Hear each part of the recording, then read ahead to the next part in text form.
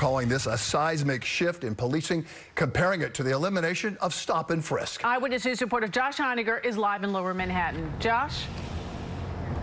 Well, Sade, Bill, the killing of George Floyd in Minneapolis forced a reckoning at police departments all across the country, none more so perhaps than the country's biggest department, the NYPD. And late this afternoon, as you said, a seismic shift from the police commissioner, Dermot Shea. We're talking about the department's storied anti-crime teams.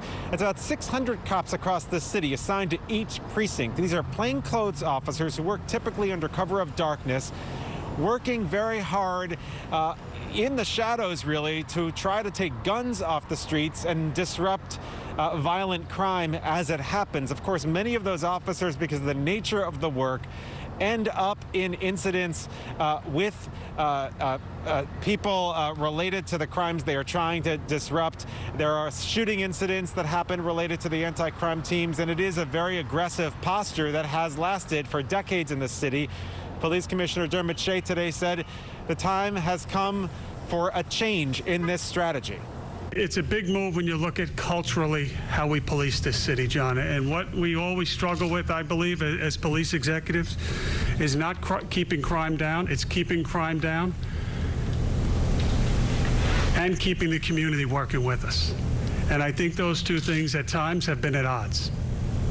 I would consider this in the realm of closing one of the last chapters of Stop, Question, and Frisk. I would put it as that high of a time. This is not without risk, let me be clear. And the risk will fall squarely on my shoulders. I worry when I make this decision of unintended consequences. Do we recover less guns? But it's also how we recover the guns. It's what I'm asking my officers to do. And I have to protect the people that live in this city.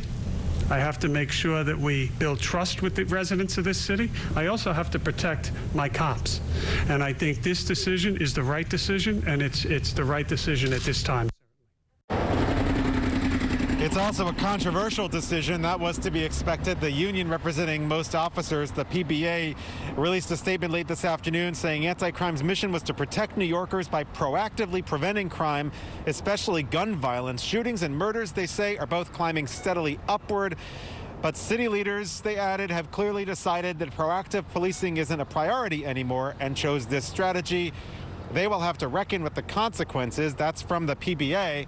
The mayor, since then, tweeted a very, very short tweet. "Your city hears you," he wrote.